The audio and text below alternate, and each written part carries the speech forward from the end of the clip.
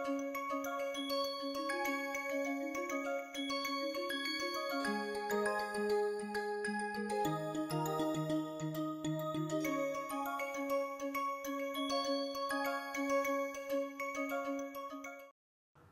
everyone, I am Saurabh Tiwari.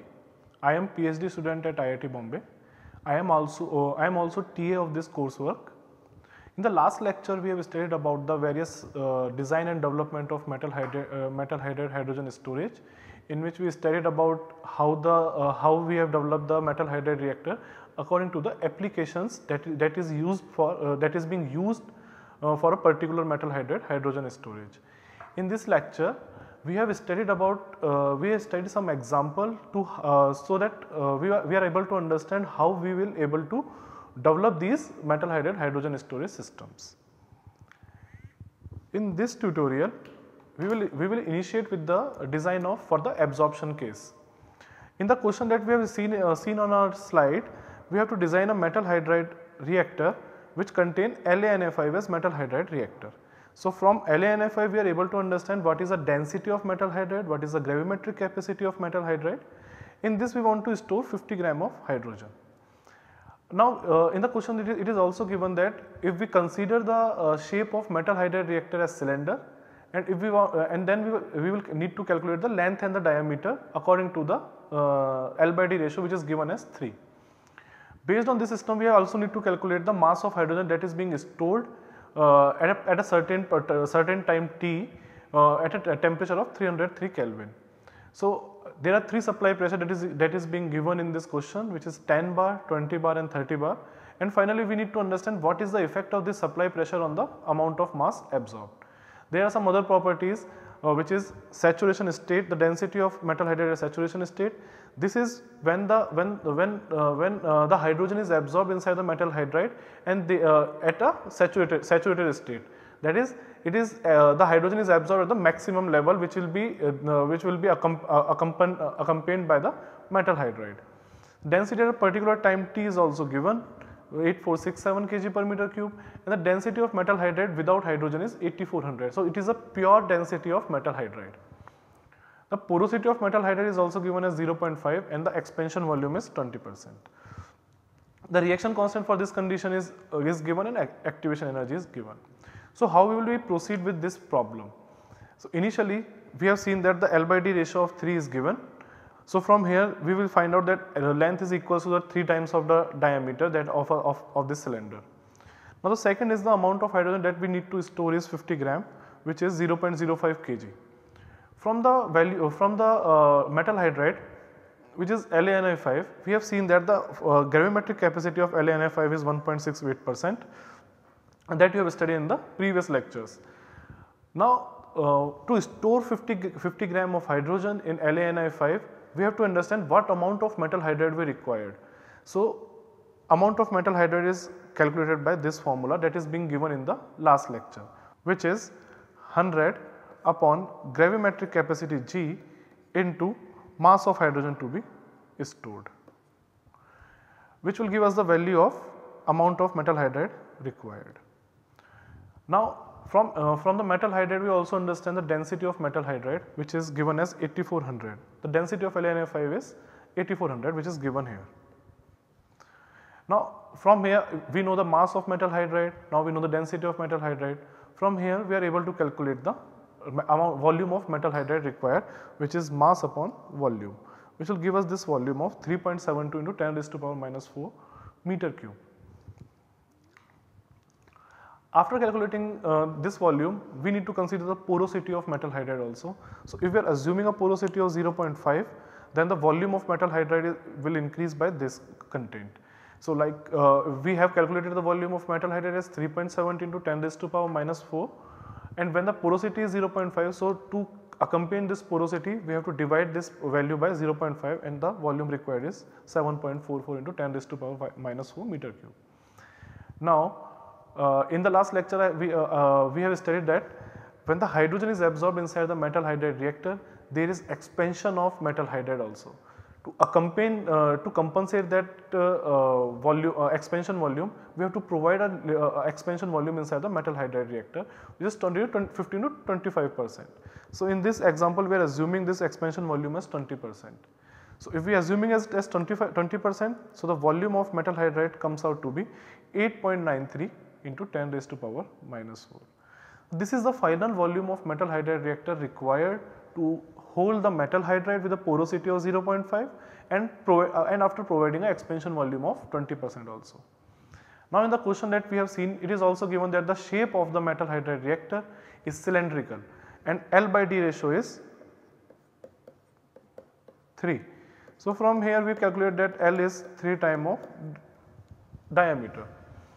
Now the shape of from the shape of the cylinder we are able to calculate that the volume of cylinder is given by this formula and this volume need to be equal to this volume which is required for the metal hydride reactor.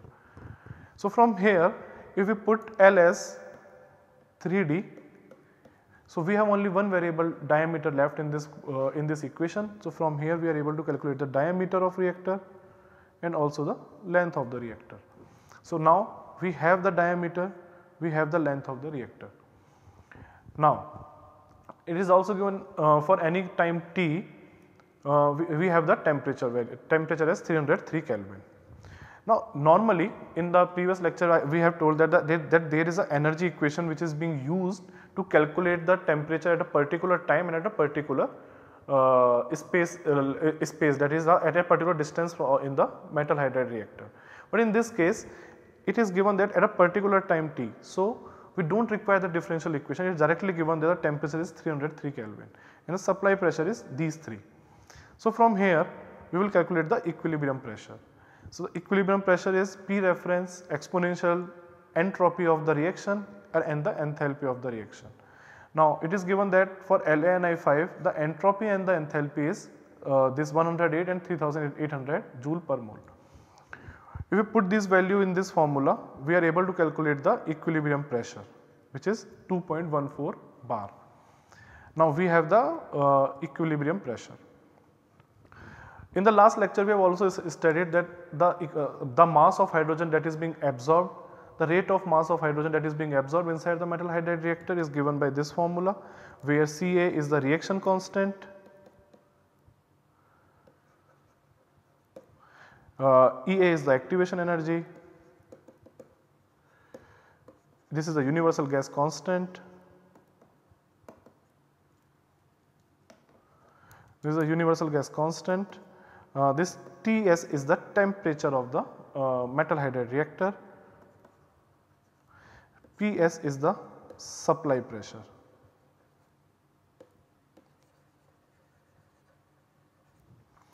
P equilibrium we have already calculated from the above equation. Rho saturation is the density of metal hydride at saturated level and rho S is the density of metal hydride at a particular time t. Now from this formula we have calculated the mass rate of mass absorbed inside the metal hydride reactor and this mass comes out to be this. So we just need to change the all the values are given in the question. Rho saturation is given, rho S is given. So we have to change this value Ps from 10, 20 and 30 one by one and accordingly we will calculate the mass rate of mass of hydrogen absorbed inside the metal hydride reactor. So these are the 3 calculated rate of mass of hydrogen absorbed. From here we have seen that when the supply pressure is increasing from 10 to 30 bar, our rate of mass of hydrogen is also increasing. So why it is happening? In the last lecture I have told you that supply pressure minus equilibrium pressure of metal hydride is the main driving force. So when we increase the supply pressure from 10 to 30 bar, this difference between the supply pressure and the equilibrium pressure is continuously increasing, which will allow us to have a more hydrogen that is being rate of hydrogen that is being absorbed inside the metal hydride reactor. So this is how we will calculate. So the effect of pressure is that is being asked in the question is when we increase the supply pressure, the driving force will increase, which will increase the amount of mass that is being absorbed inside the metal hydride reactor. Coming to the next question, carry forward that the previous question, we have seen that okay, this is the amount of hydrogen that is being absorbed. So the maximum hydrogen that is being absorbed is 1.6 according to 1.6 weight percent, and the density at that portion is 8534 kg per meter cube. Density at particular time t again is same, and the density of metal hydride without hydrogen is also given. Now this is the case of desorption, in which the same 50 gram of hydrogen is already being stored. The shape of the metal hydride is cylinder, the L/D ratio is 3, but in this case we want to calculate the mass of hydrogen dissolved at a particular time t when temperature of metal hydride reactor is these. So in this value we want to calculate the effect of temperature on the amount of mass dissolved from the metal hydride reactor. Now two important thing which is need to be seen is the reaction constant is much more lesser as compared to what is in the absorption case, and the activation energy is also less in this case. So these values are lower as compared to what we have seen in the absorption case. So these desorption case is generally being used for the refrigeration case,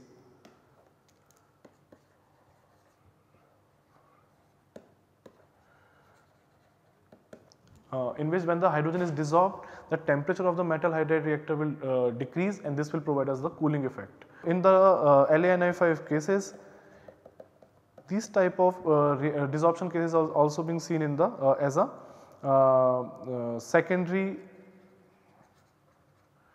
metal hydride reactor for high temperature metal hydride.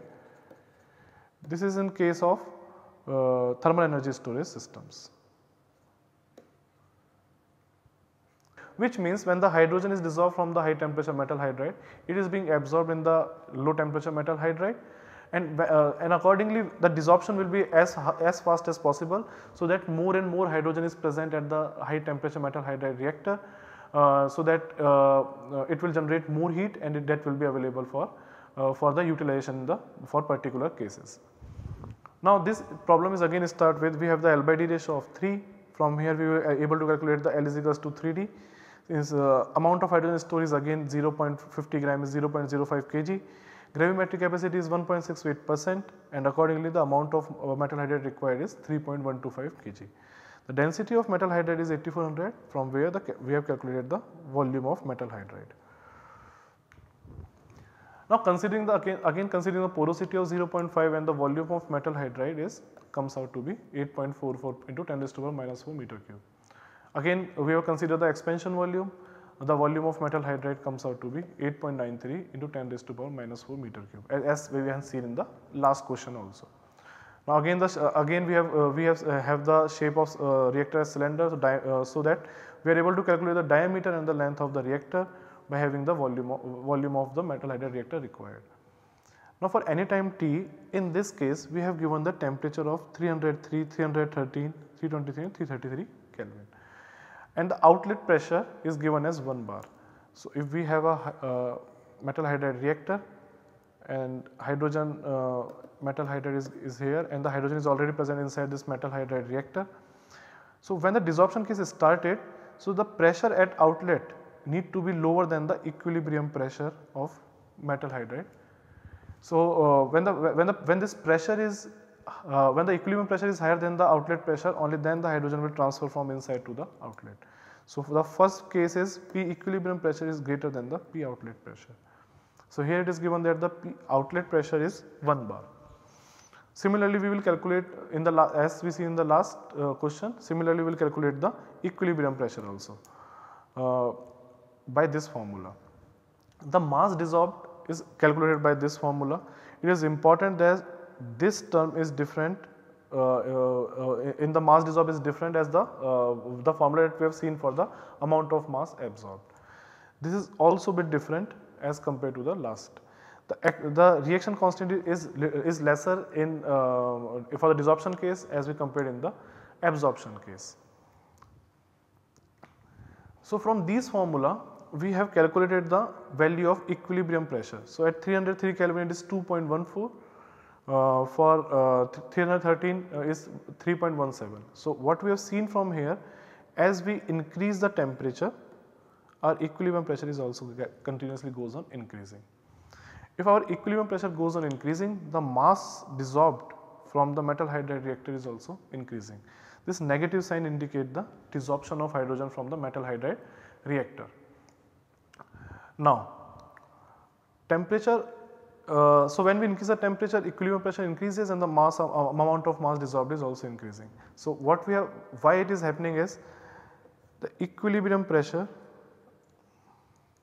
we have seen that the equilibrium pressure is a function of temperature, that is P equilibrium is as I shown you in the last slide, is the function of del S by R exponential minus del H by RT. So, when the temperature is increasing, this equilibrium pressure is also goes on increasing. If this equilibrium pressure is increasing, the main driving force, which is P equilibrium minus P0, is continuously goes on increasing. With this increase in the driving force, the amount of mass dissolved is also continuously goes on increasing. This is very important when we want to design a particular metal hydride reactor for a particular cases. So, initially we have to see what we have to consider. Suppose if we want to design a metal hydride reactor for fuel cell integration. So, there is a hydrogen metal hydride reactor that is being connected with the fuel cell. So, this hydrogen need to be removed at a particular rate that is being that is gone into the fuel cell, and that is being further used for the generation of electricity. So, the control of this mass flow rate is done by increasing or decreasing the temperature. So, this to maintain this temperature, there are different type of methods that is being used. Some of them uses the flow of fluid at the outer boundary. Some of them uses the cooling tube inside the metal hydride reactor to supply heat to the metal hydride reactor at a particular temperature, so that this equilibrium pressure will increase and there will be a increase in the mass dissolved. Okay. Thank you.